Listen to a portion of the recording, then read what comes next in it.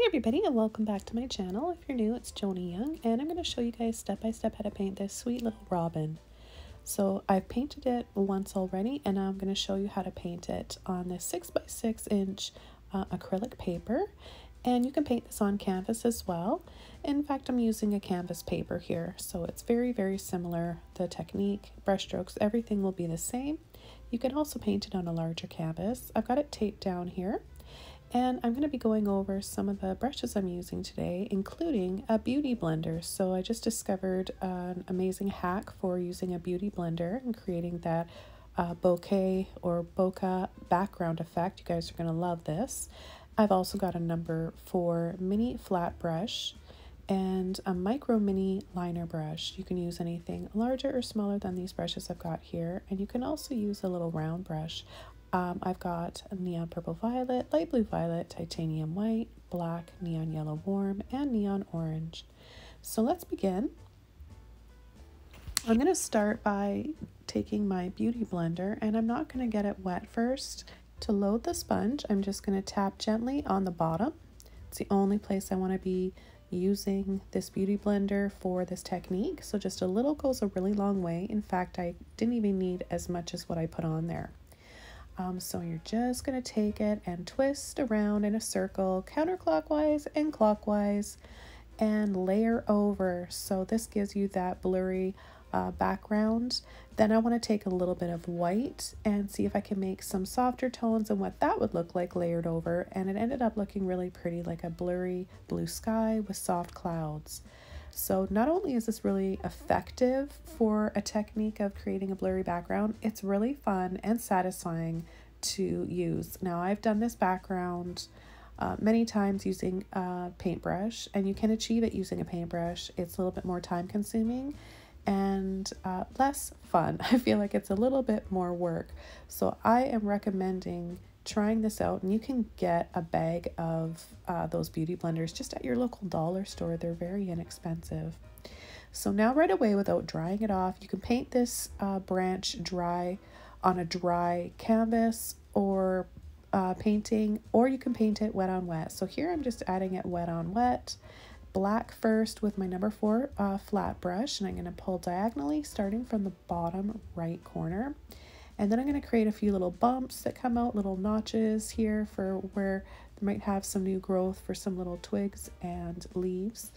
And I'm just going to take more black, making it more shadowed and darker on the bottom of the twig or branch. Now on the top, I'm going to use more white and add more highlights. I'm going to tap and turn my brush in different directions each time I tap, using the corner and the full length of the brush to create just a textured rough bark effect on this. This is what's going to make it look really 3D and really stand out.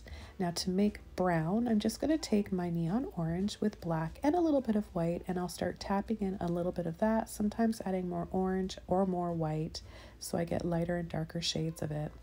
Now you can also do this by mixing the purple violet with a little bit of orange as well, and that will give you a really nice color. And I'm going to add a few other colors here, but I'm going to just show you how you can build this up. So no water on your brush at all, just paint, light little taps, and just by doing this it looks like it's 3D, like part of the bark is kind of popping out and starting to fall off and peel away from the branch. It's a really easy and effective way to create a 3D effect on your branches.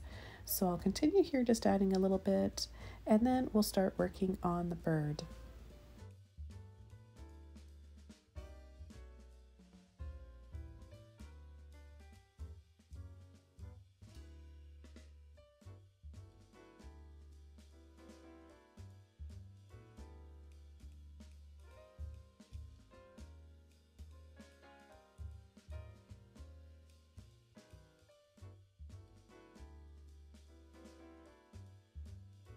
Now I'm going to get a little bit of black and white together. It can mix in with a little bit of that orange as well.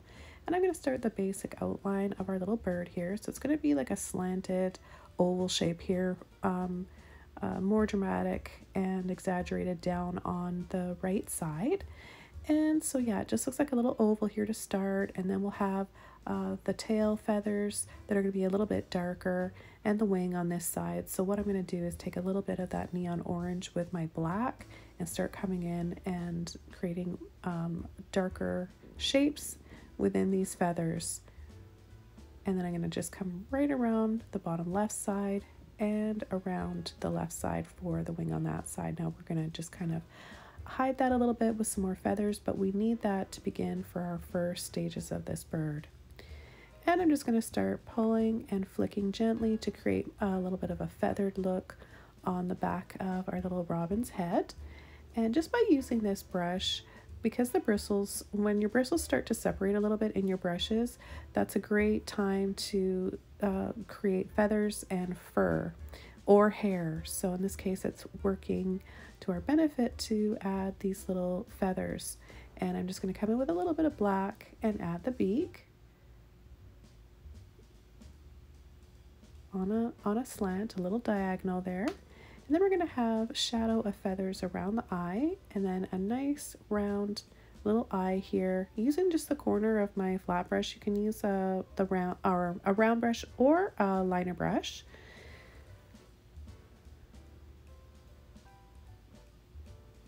And then we've got one leg right here, and it's on a slant. So I'm just going to add about an inch in length of the leg, and then a little little claws that wrap around the branch. And I'm still just using my little flat brush. And then I'm just going to tap in for some highlights and texture on those claws with a little bit of white. I'll do the same on the beak. I'll add a little line there that gradually kind of turns gray as it blends in with that black. Just for the beak area there, and then with the corner of my brush, a little bit more white, and we'll add a little dab of white inside the eye and outline it. And eventually we'll come in with the yellow and the white to outline that eye. But this is a good start for the beginning stages. Okay, with a clean brush, I'm now going to take my neon yellow warm, a little bit of white, a little bit of water on my brush, and just start gently building up the layers and the colors of the feathers. And now into my orange, a little bit of yellow and white, and you can use more or less of these colors, and of course you can use any orange or yellow. It doesn't have to be neon like I'm using here. These are just what I love to paint with, and I'll leave a link below for these if you guys are interested. They're Holbein luminous neon heavy bodied paints. So I'm going to alternate and keep adding the color here, and I think it looks really pretty over the light blue violet. That's why I chose the light blue violet, because it looks really beautiful and complementary with both this yellow and orange. So I want to concentrate on the colors being just above the beak, below, and partially down the chest and the belly, and then the rest of course will be shades of white. So it's not going to just be straight white, it's going to be tinted slightly with gray, blue, and a little bit of the yellow. And with the yellow over top of the blue, it might take on a little bit of a green tinge, but when you're painting things that look like they're white, when you really take a close look at them, there are different shades of white going on.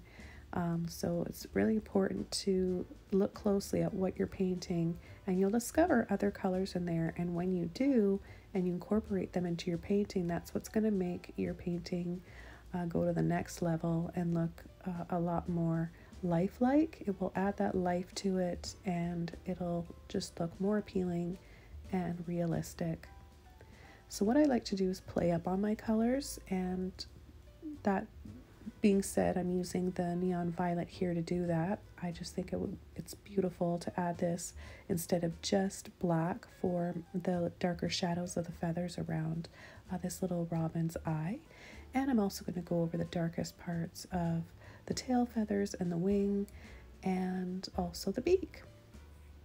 It's a beautiful rich color, and I love to play up on color in my paintings.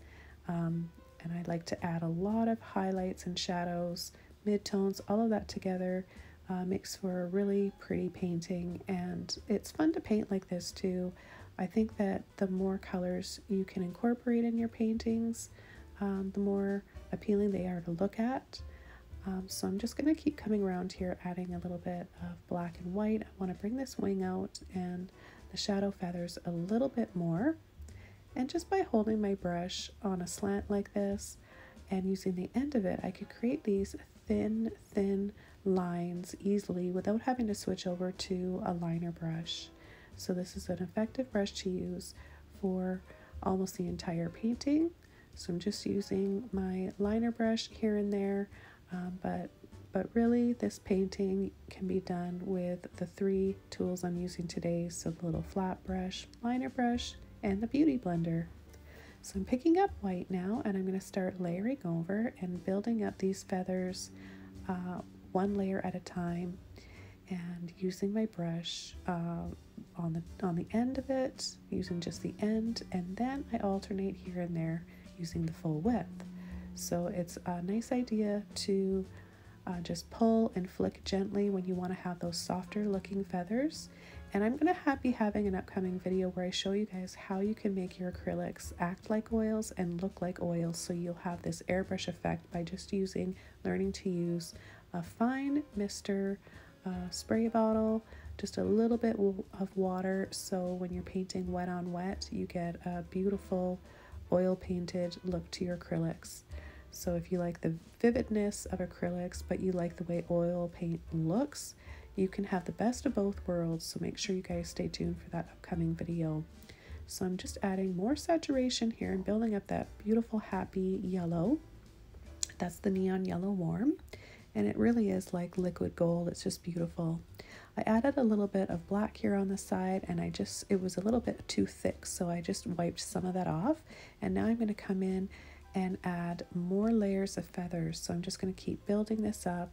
You could leave it like this you don't have to have as many layers or as much color as I am, but I think just by watching how I use my brush, how I take the time to build these layers up and all these little details, where I'm adding my highlights, where I'm adding a little bit more of the orange, all of that will really help you guys learn how you can just tweak and change something a little bit, and it will make a big impact. So I love color, and especially on birds. I love birds.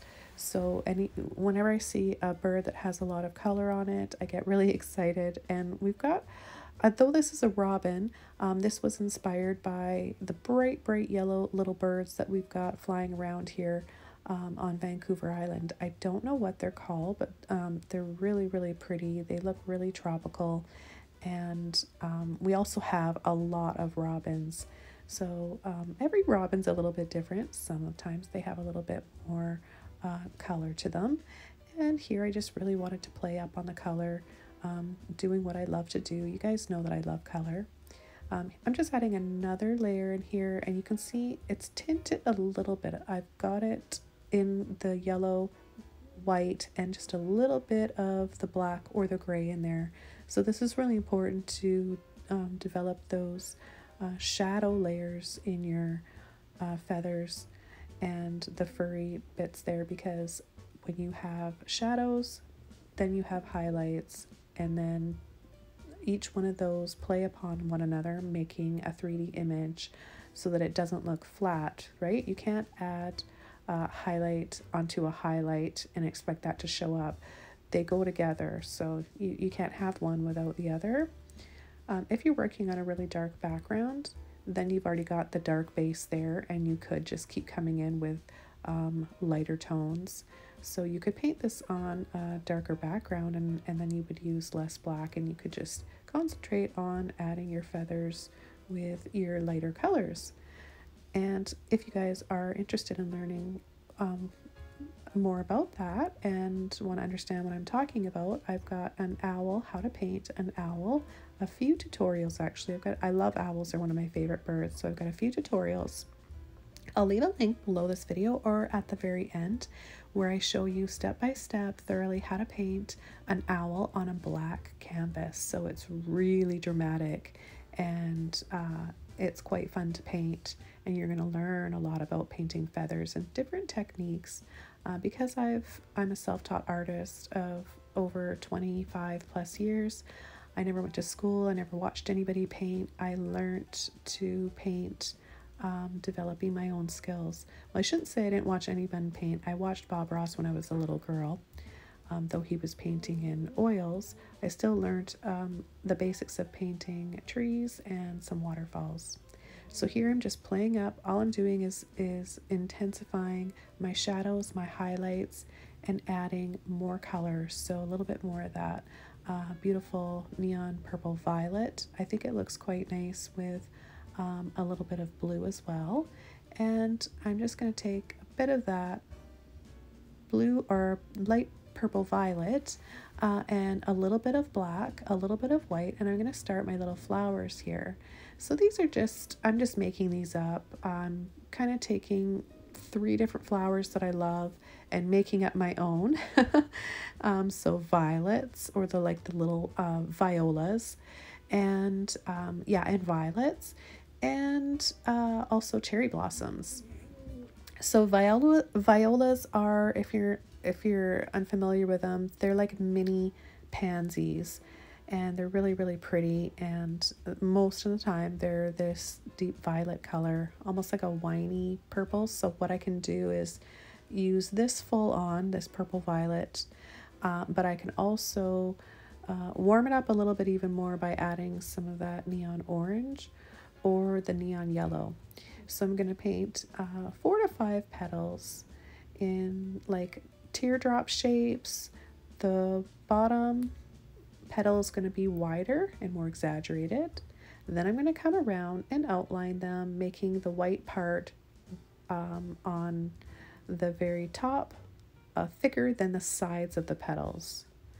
I'll then tap the very center of the flowers with some neon yellow that you'll see in just a minute. I've got another neon yellow, and it's a cool yellow, so it's coming up right about now.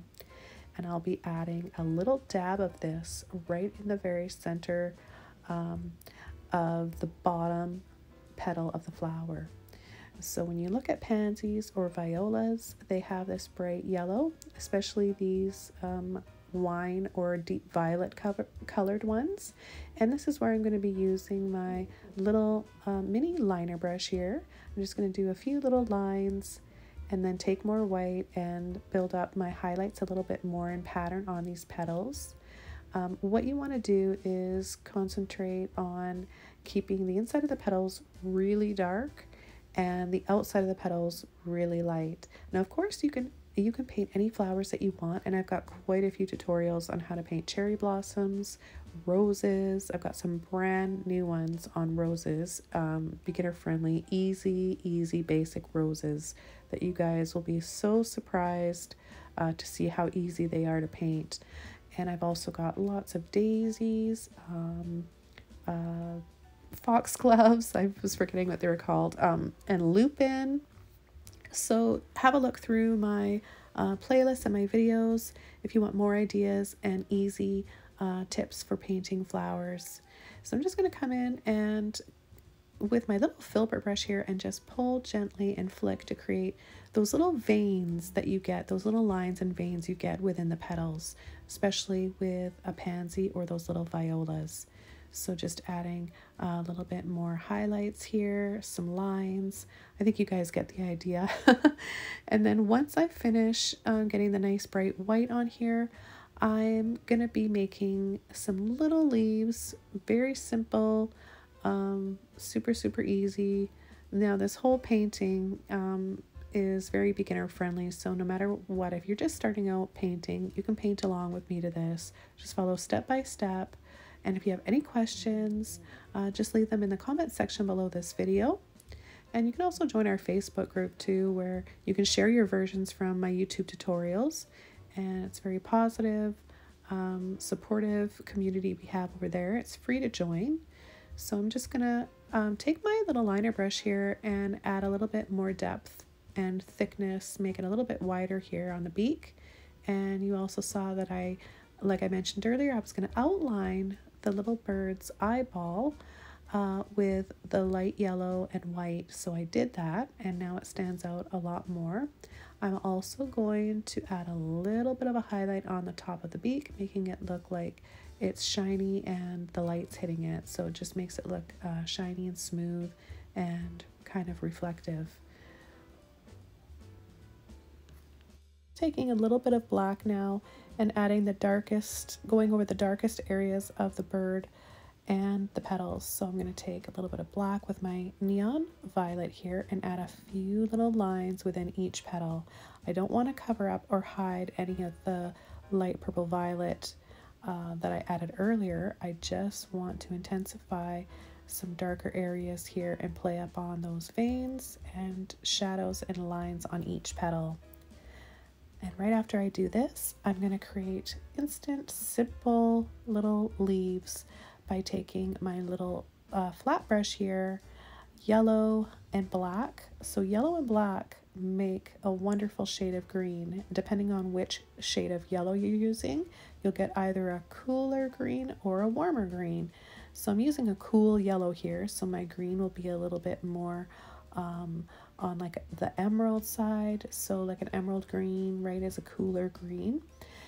Anyways, I'm going to add a little bit of white to make a softer shade here and there, and add a little dab. So just a push, pull, and let off, and twist your brush, and you'll get a different shape or different variation of type of leaf. But it's really fail proof. You guys can all do this, and you're going to love this technique. Now, if you don't have a little flat brush like this, you can also paint this with a filbert brush. So don't worry if you don't have these brushes, if you're not sure about the colors, don't hesitate to leave a comment or a question below the video.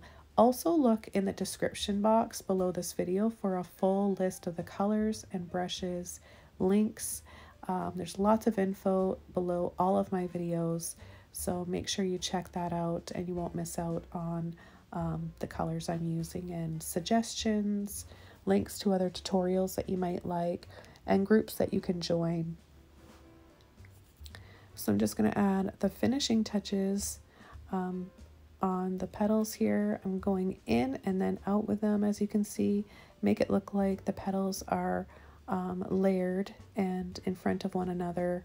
So just by pushing and pulling in and then letting out, you can create that, and it also gives it more of that pansy petal shape to them. So I gently peeled off the tape, and now I'm left with this light thin white frame. I think looks really pretty.